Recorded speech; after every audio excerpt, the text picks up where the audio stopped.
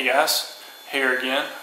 Just finished up doing my Spider-Man, Amazing Spider-Man Steelbook unboxing, and when I picked it up this morning, I've been trying to get this before it was released for a few times now, and I keep getting turned down, but got lucky and was able to pick up the Finding Nemo Viva-Metal case. This isn't even supposed to be released until Sunday, actually, but I went a few days ago and I asked somebody, and they're like, "Oh no, I can't. I have it in the bag, but I can't release until the 11th," and blah blah. But what I did was I went up to the online order desk for the pickup, and gave my SKU number. First he was like, "Well, it doesn't come out to December 4th, which is when the movie actually comes out on Blu-ray." But I went back there and came back with it, so I was pretty happy about that. This is just like any of the other Best Buy Viva-Metal case releases. You put down your $7.50 deposit, and it can go towards the regular Blu-ray Finding Nemo, or you can get the 3D version. It is only good if you get a Blu-ray, where it says it in here somewhere, right here. Only on the Blu-ray. I'll probably be getting the 3D version anyway. I don't have a 3D player. Well, I have a 3D player. I don't have a 3D TV. That's what it is.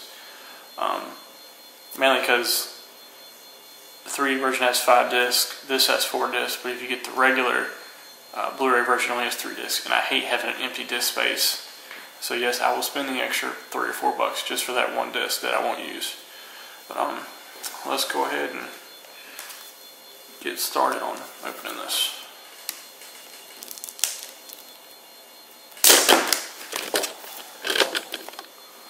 Ooh, sorry about that. A little dangerous.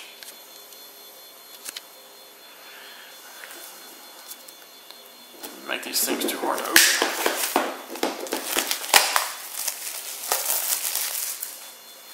Let's take that off. Like I said, it's just your little flyer for $7.50. But if you do this, if you do get this, you have to make sure you save your receipt, because without your receipt, that's basically your pre-order certificate, I guess you could say. You have to give them your receipt if you want to get the $7.50 off your purchase.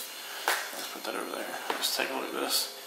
Now, if you see, I have a ding in mine. I think I did that myself when I packed it so I could bring it into work. I can't believe I did that. Also, oh man, I totally messed this up, man. I may have to go back and get another one, to be honest with you. I can't believe I did that. There's no way I could have done that though, so yeah, I may be going back to get another one.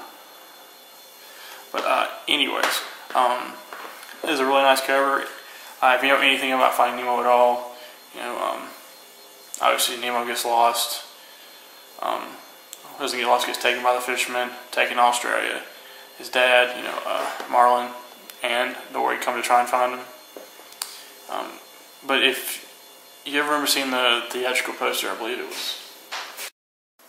Sorry about that, guys. I'm still at work right now, so somebody came in and kind of had to just stop things, and then he questioned me, and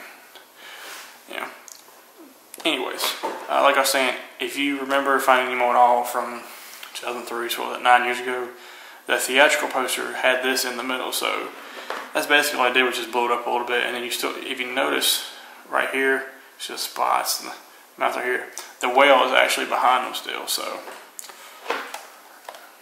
got Finding Nemo. And you got Crush right there on the back with Dory and Marlin.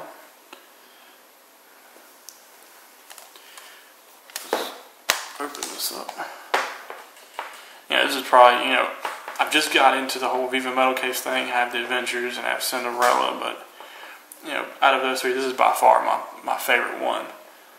They did a really good job on the artwork on this. So let's go ahead and open this up. And you got the seagulls there, Mine.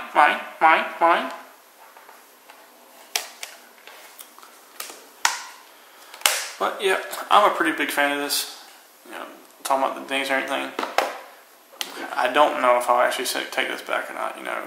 I'm not one of those people that just goes crazy for a dented steelbook. I'm sorry, this isn't a steelbook; it's a metal case. For the whole metal case thing. So I may just keep it as long as it doesn't interfere. See if you can really see it right there. You can see a little bit. I don't think when it's in my, when it's actually sitting in the collection, it's going to make that big of a difference.